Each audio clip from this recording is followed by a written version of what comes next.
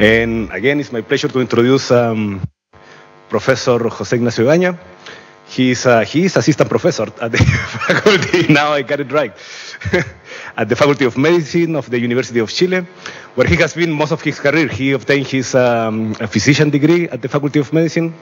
He also obtained his PhD in biomedical sciences. Actually, we were both together in the same lab for like 8 years, trying to get graduated. And now he's been doing a lot of work into monitoring anesthesia monitorization. He also does like a lot of like a basic scientific research onto brain mechanisms. And today he's going to talk about intraoperative pain monitoring. Thank you, Francisco, for that kind introduction. I have to warn you, this, sadly for me, is not going to show part of my work. It's still in very early stages. And the idea of this technological symposium is that you as a community, even more than a scientist, know how things in science translate to things, in this case, in medicine. So I'm going to review very quickly some of the monitors there are today to assess pain during general anesthesia. So what I will like to do is to show you new and not so new devices who are engineered for the detection and quantification of pain or nociception. We will discuss that. Explain in a very simple way how they work. And if we have time, discuss the importance of monitor pain or nociception.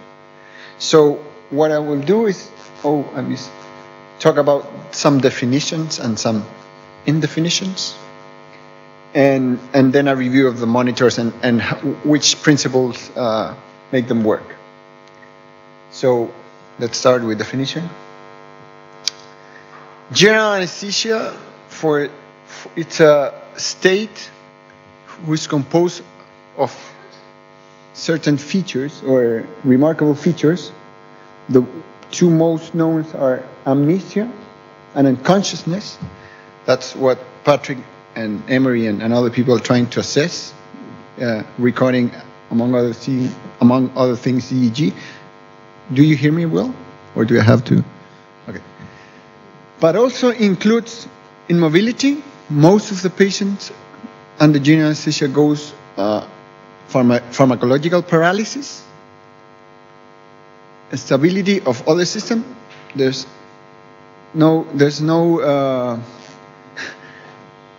not, if you have this, but the patient is with low pressure or low oxygen, that's not a good general anesthesia. So I agree with people who include this fifth part of general anesthesia, which is stability of other systems, and analgesia.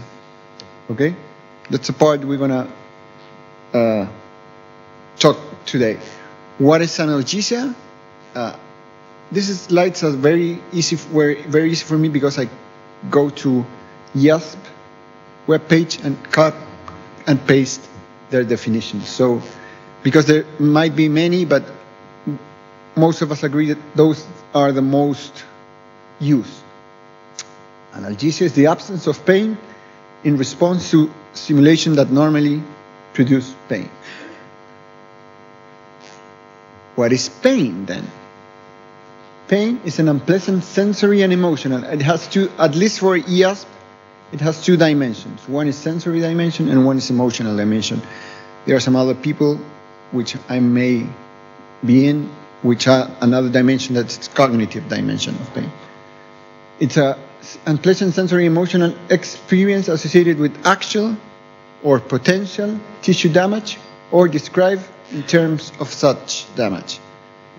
It's a tricky definition, but we all kind of an intuitive have unpleasant sensory emotional with actual tissue damage. Okay, I don't know, get burned. I nail myself with the hammer. Okay. Potential tissue damage, it's, for example, when you're getting close to heat, but you're not burning yourself, your tissue does not burn, but you get pain. And describes in terms of such damage, maybe a good example, for example, migraine.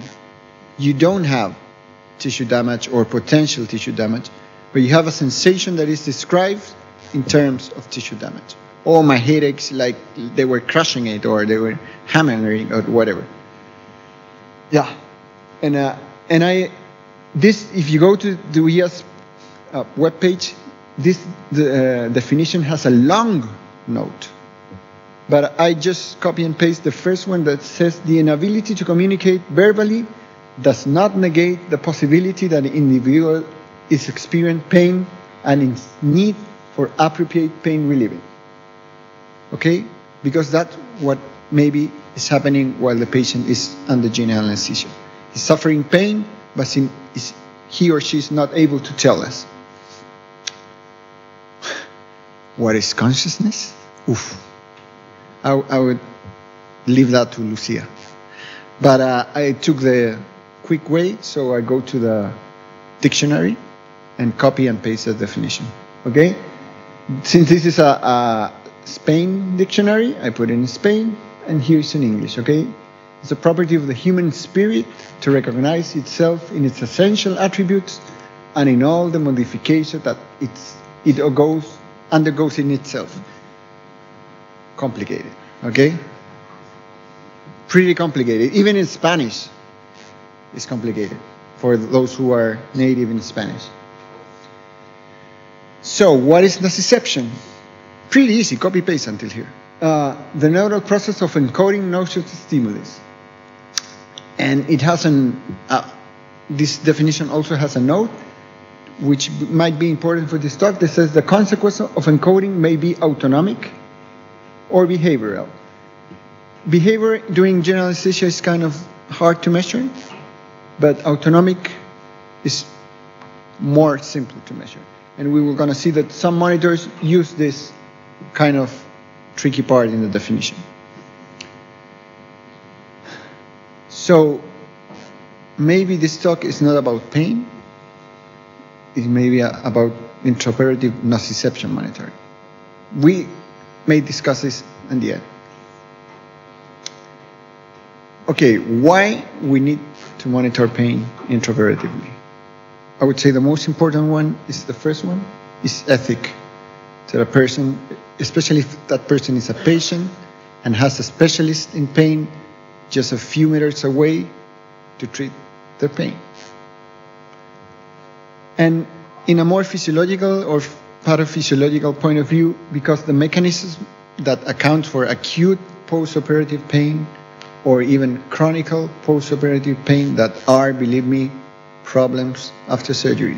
We anesthesiologists try not to look too much at it, but if you look at the numbers, they are not so good. How many people suffer from acute, moderate or severe pain after surgery?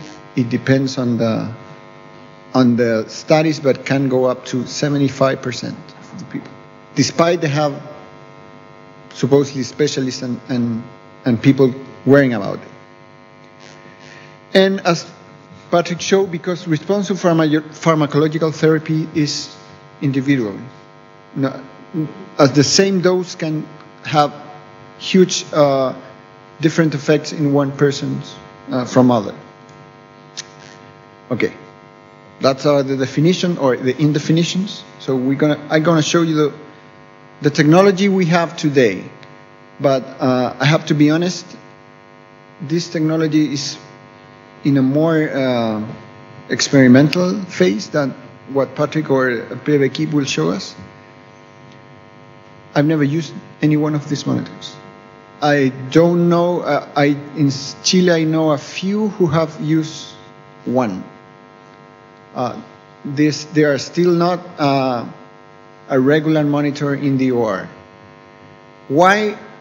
My opinion is because we're still very far away from a real objective pain assessing. So these are, I would say, the first tries.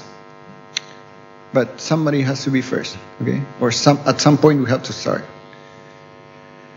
Okay, that's for those who work in the OR, that's maybe the problem, okay?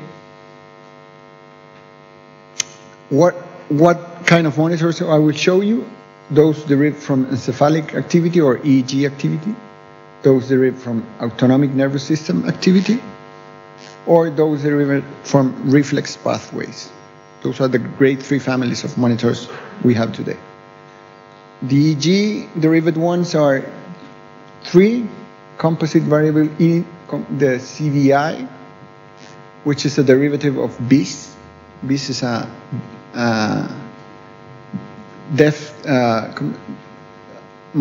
of anesthesia monitor.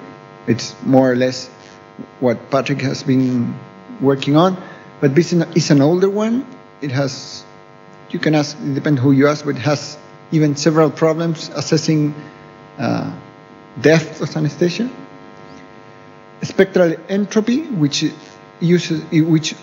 also, both of these are spin-off of monitors were designed to assess unconsciousness and amnesia, not nociception. But they modify or make some tricky things to try to monitor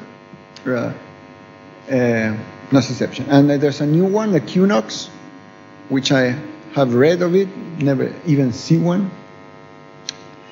The CVI, Composite Variability Index, is use EEG, derived from BRIS, and EMG activity, and it used the variance of both measures. This is technically, it calculates variation for 3 minutes periods and gives you a pain index or some nociception index that go from 0 to 10. There has been not so many clinical studies on it, but as a summary, this is going to go fast now, and it has higher probability of detecting movement, since we cannot ask a patient whether is having nociception under general anesthesia. One way to see is if the patient moves. We can, with some confidence, say that, okay, if it's moving, it's under nociception. We can discuss that, but that's how most of these works are done. It has high probability of movement of movement detection than hemodynamics variable that are the standard today. How in the OR know if a patient is under pain or nociception? Because the heart rate goes up, the blood pressure goes up, but it's in the OR there are many things that can cause high blood pressure or high heart rate. As I'm going to show you, it's not predict of movement, only detects them. So you cannot assess a state of good analgesia. You can only detect states of bad analgesia, okay? In non-stimulus situation, this is very technical, it correlates more strongly with hypnotics like propofol, sevoflurane, and so on, that with opioids that are our main tool for dealing with pain in the OR, okay? How anesthesiologists cause analgesia under general anesthesia? 99% of the time is by using opioids, which are drugs family that are related to morphine. Okay, and this is a problem with most of the EEG derived monitors. Is altered while using neuromuscular blockers. As I told you, most of the patients under general anesthesia are paralyzed, pharmacologically paralyzed. And since this guy is based mostly on EMG activity, when you paralyze a subject, which is 90% of the time, its performance is not good. So as you can imagine, it's arguably a good nociception monitor. The other comes from another depth of anesthesia monitor who use entropy. Entropy, as you may know, is how disorder is a signal. So when you, as Patrick can show you, when you induce anesthesia, entropy tends to go down. So it also was originally designed to test or measure depth of anesthesia, but it has two variables: state entropy and response entropy. As you can see here, response entropy has a higher or larger has a wide band. It goes from 0 to 47 hertz. This goes up to 32. I would say beyond 32, EMG activity starts to show up. So you can probably say, okay, response entropy is entropy but plus EMG activity. So in a way, it's also measuring muscular activity. So in a way, it's also affected by neuromuscular blockers. These two components have been told that have been related to hypnotic component, and the response entropy has been, or the delta between response and state entropy has been related with nociception. That's the principle that rules it. Well, there have been few studies, not so much, that show that in this response entropy, or the difference between response and state entropy, differs in patients who move and those who do not move, or as I can tell you, patients who might be under nociception, or for those who might not be under nociception. And when you have this delta very low, or you keep it low, if you guide your analgesia to this index, you have lower opioid consumption and lower movement events. To be honest, these are very small trials, so I don't know how extrapolable is that. As I told you, this monitor does not predict, only detects, and also is altered by neuromuscular blockers. This is a funny thing. This study showed that when you guide your analgesia to standard practice, so you don't monitor, or you monitor using this monitor, the pain measured by other people, not the patient, is similar. Nausea and vomit are similar, but pain for the patient, when you use entropy, it tends to be even a little larger. It is a post-operative pain. It's the same. I don't know. It's weird. They are in more pain, but they don't care. This is a new monitor. I just PubMed it, and I came up like 3 papers. There's not so much of it. Most of them, if not all, written by the developers. So there's not been an independent assessment of its use. But it uses an adaptive neurofuzzy interference systems. Don't know what is that, but maybe some engineer can help us. It also gives you an index between 0 and 99. 0 is perfect, no pain. 99 is patient crying out. And as the other monitors, it was also tested against movement, and it was able to predict whether the patient or not would move. This, in difference to the other one, has some prediction capabilities. The others do not predict, only detect. Okay, because as an anesthesiologist, since you are not an anesthesiologist, you don't want only to know that your patient is under pain. You want to know that your level of analgesia is good enough, that it won't suffer pain in the future, that we are safe, that the surgeon can open him up and he won't be feeling pain. So we would like to predict more than detect pain. Okay? Okay, a summary. This is going to be a fast talk, I guess. The addition to EMG to EEG monitors would increase sensitivity versus standard practice, as today is just looking at the patient or the monitors we have. It's especially useful in patients with attenuated autonomic response. They are not predictive, only reactive. Maybe QNOX is an exception. And it's limited in patients under neuromuscular block effect.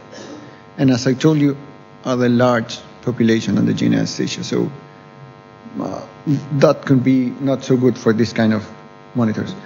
Horace Wells was actually the first guy who tried anesthesia with nitrous oxide, but he fails, and he fails in public, so he kind of never, the legend says that he can never move on with that. Actually, I read that after a time he's kind of start becoming addict to chloroform and ether. And among his craziness due to ether or chloroform, he threw acid to a prostitute, and he was in jail. And in jail, drugs wash out, and he realized what he has done and suicide himself. The legend says that part of it was because his third attempt to anesthesia failed, and he never recovered of that failure. And by no way he was a doctor. He was a dentist. As Morton. Morton was the guys who succeed and who has the plaque in where Patrick works, was also a dentist. Yeah, we're going to assess 3 monitors who use autonomic nervous system activity. The SPI, who use plethysmographic wave. I don't know how to say in Spanish. It's hard in English, so forgive me. Skin conductance and heart rate variability. Okay. The SPI, who you might read of it as a surgical stress index, give you an index. Use the amplitude. For those who don't know, all patients who go under general anesthesia will use a monitor that usually goes in the finger, and it's a plethysmography that shows your pulse wave. And also, it's designed to see how much oxygen is in your blood. So all patients under general anesthesia should go with this. It's a standard practice, even in Chile, no, in worldwide. So you are not using any new information, okay, or any new. You don't need a special, more complex device. You need the data, okay, but it uses the pulse amplitude and the interval between heartbeats. As I told you, both obtained through plethysmography. One problem is that this requires learning, so each patient has to, before go to surgery or anesthesia, need to stay with the monitor for a while and give you this index, who also goes from 0 to 100. Don't ask me, and Patrick deal with that, why all manufacturers would like the index. I would say we like to make things easy, but we're not stupid, I guess. I don't know. Maybe too much index for everything. For us, for me at least, it's like we cannot do nothing more than read one number. I think we can do a little more at least. Okay.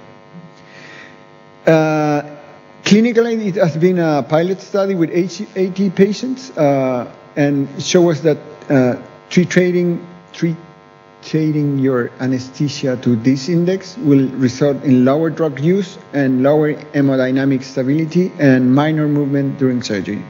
It looks like clinically it works. Another study showed that 24 patients, this is small numbers, even for anesthesia. If somebody says, okay, there's a study which used 24 patients, as a doctor, you said, or the effect is fantastic, or this is exploratory data. Okay, I will skip. One thing important with this is that changes with concentrations of remifentanil, which is an opioid. So you expect that something, if you have more opioids, your analgesia monitor is reflecting that. Let's move on. It may be, as a summary, believe me, it may be a good monitor to balance. It's related to opioids effect site concentration. That's a technical term. It's not invasive, and it's easy to install. But as all monitors who deal with autonomic nervous system, it is susceptible to everything that may change autonomic nervous system, which in the OR is a lot. Okay. You can have tachycardia or high or low blood pressure for many things other than nociception. You are bleeding, you use a drug that affects cardiovascular system, etc., etc. You are using drugs that block autonomous nervous system. Many patients today, our patients are getting older, and our population that use beta blockers, for instance, is growing up. Beta blockers blocks autonomic nervous system. Another monitor is the skin's conductance. It's called Medstorm stress detector. As you may know, stress increases sympathetic tone and it makes the skin sweat. And if you sweat, your impedance, which is resistant in alternate current, correct me if I'm wrong, Patrick, goes down. So you can infer that the patient is in stress or pain or nociception by assessing his or her conductance. So as you can see, use palms or feet electrodes. It calculates peaks per second and area under the curve. This is an example from the manufacturer when this is a stressful event or a painful event and you have no analgesia, this goes up. This is a little of opioids or drug. It tends to diminish the response, and you have good analgesia, whatever it's that, you have no response. It's very experimental. I've never seen it. The good thing about it is maybe it has algorithm for neonates and intensive care units, which is important for us, believe me. This is all technical. I will skip it because we don't have so many time. But what can we say about stress detector? Many studies focus on hypnosis and anesthetic emergency with this stress detector more than nociception. Little information regarding the detection of noxious stimuli in relation to the level anesthesia. There's very few, actually. And we don't have, from this monitor, at least when I reviewed it, we didn't have any independent information. All the papers were published by the manufacturer. So, okay, we can believe them, but as a doctor, we would like somebody else to test your device. And we don't know when it fails. There's no perfect monitor. We would like to know when it works and when we have to take care of its interpretation. This is one of the most famous ones, at least in terms of patient studies. It's the analgesia nociception index, which uses heart rate variability, and it uses as the student learn during Monday, Tuesday, in the temporal domain and in the frequency domain. So probably it makes a spectral decomposition, I don't know, using fast Fourier transform, multi-taper, or wavelet, I don't know, but it makes a spectral decomposition and takes an index for the low frequency and the high frequency, and it uses the variability of this of the heart rate during respiratory cycle. Noxious stimuli determine variation in the high frequency. Essentially, what it makes is tend to avoid high frequency in heart rate. It uses in contrast to all others I've shown you, it shows you an index that goes to 0 to 100 when 0 is the worst. Okay? 0 is minimum parasympathetic index, so maximum stress. 15 patients, 25 patients. This does also related to remifentanil or opioid concentrations. But in awake patients, where they can tell you that they are in pain or not, it has a negative correlation. So the patient told you that he's not in pain, and the monitor told you that he is in pain. So that kind of doesn't make it look a very good monitor. The problem is, I'm not trying to destroy these monitors. I think they're the first effort to assess something we are starting to get starting to know the influence or the importance of monitoring nociception. We are still mainly focused on death as anesthesia, of unconsciousness and amnesia.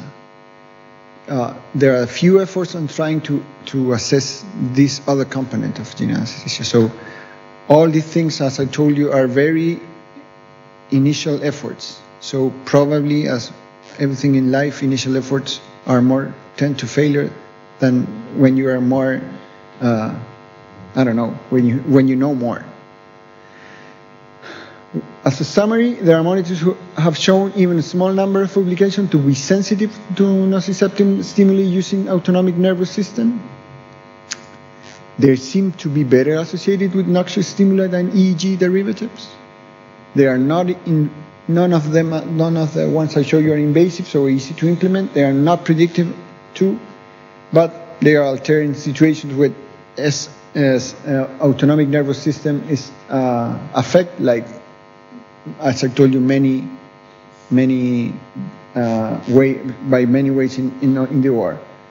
This guy is William Morton. This guy is credited by the first successful anesthesia in the world, 1846, October 16th. He used ether, and he success. And in contrast to Wells, the audience stand up and clap. This is fantastic. What most people don't know is that this guy stayed, after his success, stayed an important part of his life trying to get monetary credit of it. And he soon everybody tried to patent ether. He didn't succeed, fortunately for anesthesia at that time, because anesthesia get a huge impulse after Morton's success. But he was not a philanthropist. That's why I mean. Yeah, I'm going to show you the last monitors. Where 3 of them who are based on reflex pathways. This is a complex one. This is a suppression of the cardiovascular reflex. I will show you one. Which is that? What is that? Using pupillometry and the R3 reflex threshold. This is the cardiovascular depth of analgesia. That states for it. Supposedly, in adequate anti-nociception states, an increase in blood pressure generates a decrease in heart rate. This is the RR interval. So if it goes up, heart rates slow down. If it goes down, heart rates, because the interval is smaller. Okay, so you see how levels a little increase in blood pressure, and a little while heart rate goes down. That's a principle. I'm not saying this is truly true. That's what the manufacturer says. But during nociception, or an inadequate anti-nociception state, the autonomic response generates an increase in pressure, followed by a increase in heart rate. So heart rate goes up. And that's the principle who guides this monitor. And it also gives you an index. About 60 is bad. That's all I know. It has few studies on it. It's a inverse association between cardian and remifentanil. That's not good. You're supposed to, if you have an index that's showing you how good is your analgesia, it's at least logically to suppose that it should go co-vary with remifentanil concentration. If your analgesia, your opioid concentration is higher, your index should be lower. Okay? But it does. Sorry, I missed that. Sensitivity is not as good as we want, nor specificity. Pupillometry is something I know a little more. We used to measure pupil activity for perceptual physiology studies, nothing to do with anesthesia. but it's basic to under reflex on dilatation reflex of the pupil, which is related to subjective pain. There's been studies in awake persons when you, I don't know, stimulate them with painful stimuli, and the pupillary reflex changes. You can see here, if you produce a noxious stimuli before fentanyl, the pupil size goes up. If you put fentanyl and make another measure, the pupil does not move. And long after fentanyl, so the effect is going out, pupils start to dilate, and when fentanyl has washed out, you have basically what was the initial state. That's how the eye moves. This correlates with effect site concentration of a fentanyl. Some studies have shown that it's better nociception indicator than standard variables, which are clinical variables, heart rates, and blood pressure. It is related to pain in the post-anesthesia care unit. You remember, if you go under general anesthesia, you don't go to your bed afterward. You go to a special place called the post-anesthesia care unit. And there they have measured pain and the reflex, and it has a strong correlation. One problem with this is that you have to stimulate the patient. You're not measuring surgery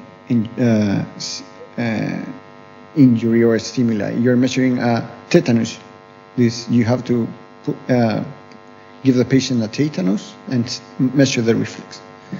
And it's an intermittent measure. It's not constant. And as you may imagine, need access to the eye. Not all patients have eyes available to the anesthesiologist. For example, patients that go surgery in prone position with the belly on the table. Yeah, and this is the last one. This is the monitor that uses the withdrawal threshold of the R3 reflex. It's a polysynaptic reflex, supposedly more suitable for measuring anesthesia effect. And the standard use the construction of the femoral biceps. So you have an electrode in the biceps and produce a stimulation, painful stimulation. Okay. It also needs some. It also measures response to another stimuli other than the surgical stimuli. So it has that problem. This is, if there's one who is still experimental, is this one. There's no monitor. We don't have an index yet of this. But thresholds are increased, and when you add morphine. This is when you have a reaction to threshold, and when you don't have, this is when you put morphine. It has, the only advantage I see of it is it's said that it has good predictability capabilities. So this is one of the few monitors that tend to predict. Most of the one I've shown you only detects. Okay? And in those study was superior to BIS. That's not strange because BIS is not designed to do this. So that's not something especially good. Yeah, okay, a summary of reflex pathway. Except pupillometry, all of them have little clinical evidence. Pupillometries, of all of the ones I've shown you, which are very rare still in the OR, pupillometry is the most ubiquitous. But I never seen it. Cardian is invasive. You need an arterial line. That's not good because most of anesthesia don't need an arterial line. And R3 is experimental. Pupillometry is not continuous. You need to measure every time. That may be foamy, may be boring. And R3 is the only one to have shown some predictability capabilities.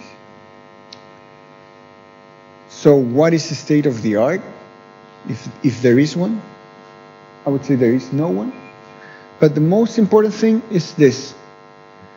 As anesthesiologists, we're starting to concern that it's very important to assess pain or nociception in the OR, not only under general anesthesia, but in the OR. We were still very concerned about the patient not getting awake during surgery. That's what is called awareness. It's a disaster, but it's very, very rare. If you need to go to surgery, the probability that you get awareness is very little. It's more probable that you go out, take a car, and crash than awake during general anesthesia. But what we are starting to realize that it's not so rare is what Patrick showed you, that maybe in not so few patients we're overdosing them. And as Patrick showed you, that's basically because we don't have ways to assess that until now. But regarding nociception, we are still in an early stage. We're taking account that is very important.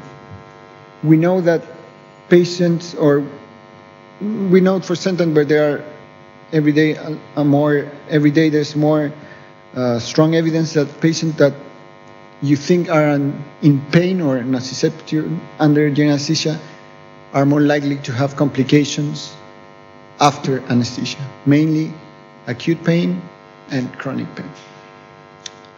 Yeah, despite the progress, the challenge, as I told you, is still big. SPI is the most studied variable today. Does not mean it's the best. As a summary, most of them do not predict, only detect. And as doctor and as researchers, we know that every tool has its benefits and its limitations. So, we told the student yesterday, every analysis tool you learn has its limitations. These ones have also this limitation. For example, the ones in autonomic nervous system do not work well when there's something else affecting autonomic nervous system. The ones based on EEG do not work well when the patient is paralyzed. Okay? So this is thank you.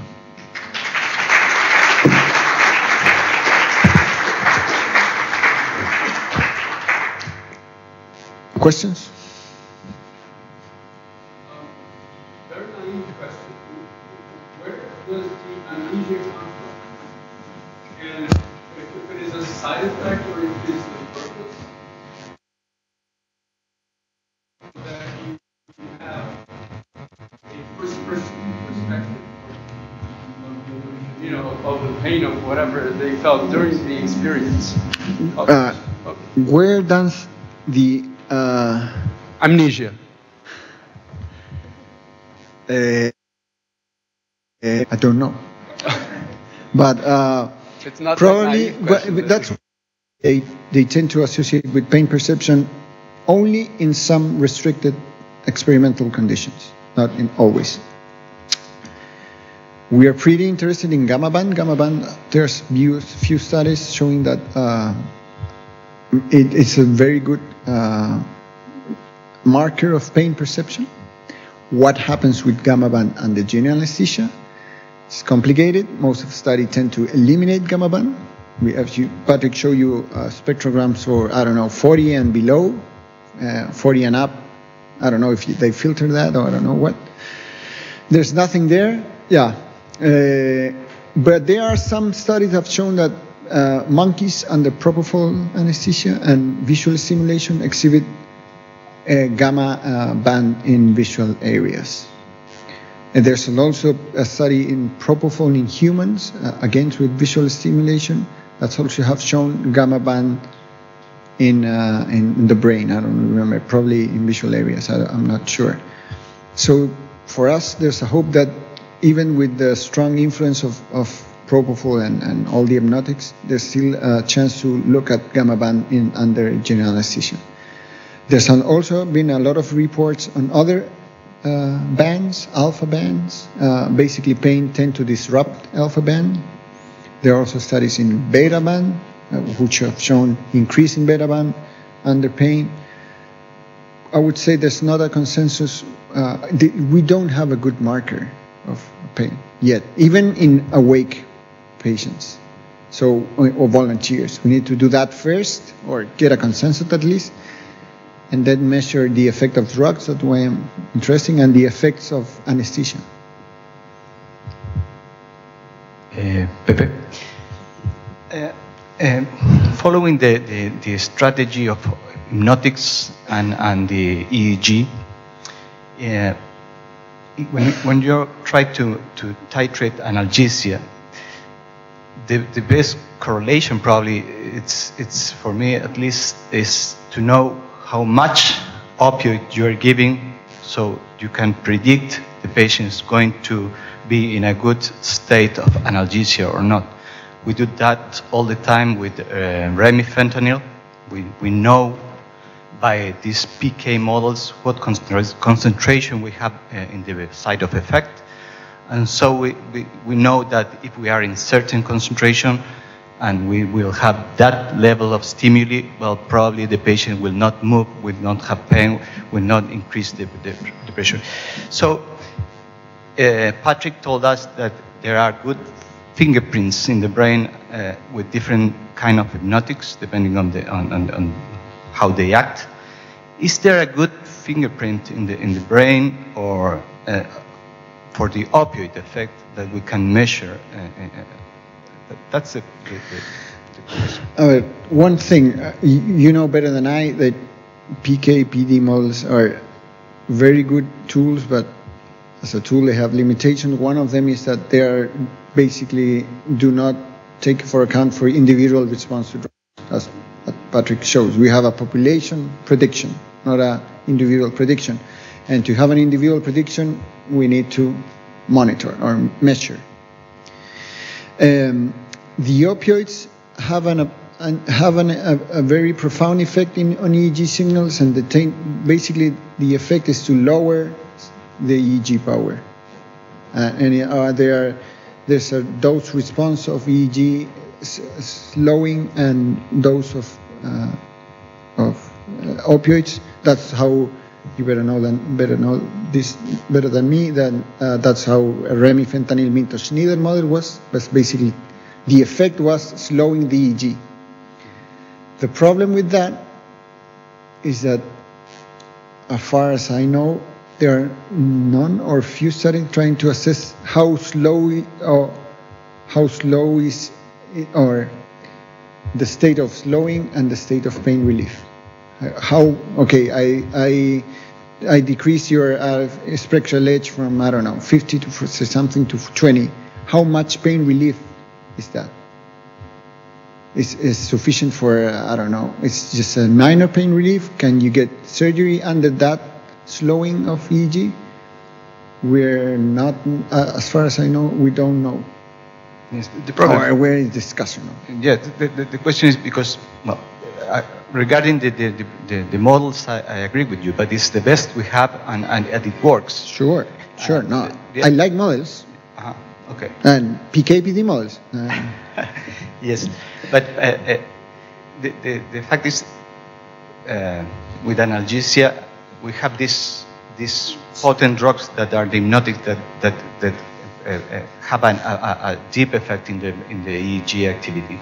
So we know the opioids have a much lower effect. So there's the interaction between both. It's difficult to separate both actions in the EEG, and that's the main issue, I think. So we maybe try to measure this effect in other kind of parts where the hypnotics do not have that confounding effect. I don't know if Patrick, with these interactions, when you're giving both drugs, is there something we need to go and search for? Do you think this a good part of, or what do you think is going to be the fingerprint of the opioid effect? Because I think that's the key. regarding the analgesic, at least as a monitor for analgesia? Patrick can answer. I would say, but I will answer from my point of view.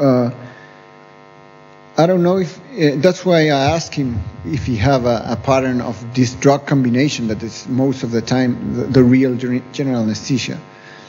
But at least I don't know if there's a fingerprint, especially in this cocktail we use. We're waiting for Patrick's results, I would say. Yeah, so I guess I would say that we have limited data, and we should be, working on this soon. Where with just the fentanyl alone, we see like increasing slow oscillation power, slow delta power, with increasing doses of fentanyl. And I think what happens when you add the other hypnotics on top of them is that that they're all sort of acting on this mechanism to increase slow delta oscillation. So it's very difficult to separate them. So in some sense, I think this strategy of essentially monitoring changes in autonomic response through various ways is probably the right strategy, in addition to looking at the EEG signatures. But yeah, the opioid effect or the analgesic effect is masked, so it's difficult just from the EEG alone, I'd say. And I would say, even if you have a typical opioid pattern and a hypnotic pattern, the sum or the use of not necessarily is linear, or my guess is it won't be, and it will be very hard to predict from an EEG pattern, but I have hopes. My idea is basically to at least characterize pretty well pain EEG correlates. Once we have that, we can see what happens when you put other things on it. But as I told you, my opinion is that we don't have even get there yet. Apart from very rough, very rough approximation, like slowing the EEG, but that's very, very rough. It's not a pattern, I would say. Or it's a very rough pattern. Sorry, Lucia. Do you know whether people have investigated what happened with opioids in people with epilepsy? And in particular, I'm thinking, we have brain surgery, right? So we have electrodes in people's brain, and the first 2 days they are under massive pain, and they are receiving all these drugs. So has somebody looked at those EEG that are cleared there for free? I don't know. My guess is that at least somebody has done it, but not that I don't know that I do know. Opioid, if you make, immunohistochemistry for opioid receptor in the brain flash out. We tend to associate with them with the inhibitory descendant system, but there are opioid receptor everywhere in the brain. And how does that fact relates with epilepsy? I don't know. For the clinical and even the EEG perspective, opioids tends to be depress the brain, so my guess is it will increase epileptic threshold, but that's my guess. I haven't looked at that, at least in the literature or something. I don't know if maybe they will increase. I don't know. Really, I don't know. That's a fair question. Fair answer.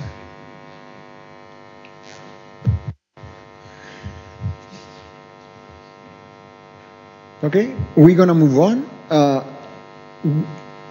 I tried to show you very experimental devices, but we are now allow us to keep to show not real devices. In difference with what I showed you, these are pretty available in the ORs.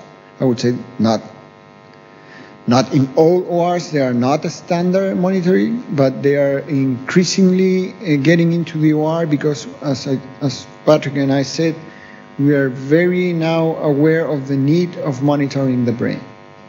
As Emery Brown says in one of his papers, we are probably the doctors that have more profound effects on brain dynamics, more than neurologists, even neurosurgeons, and we do not regularly monitor brain. That's not because we are evil people. Basically, we do not have tools yet, I would say. So Patrick and other people are working on that. And Pepe Kip, Diego, who is a bioengineer and works for Massimo, will show us one of these monitors, which is the Z-line monitor, and we'll show how it works and what is it for. And the idea is to realize that, again, things you do in the lab eventually gets, in this case, in the war. So thank you.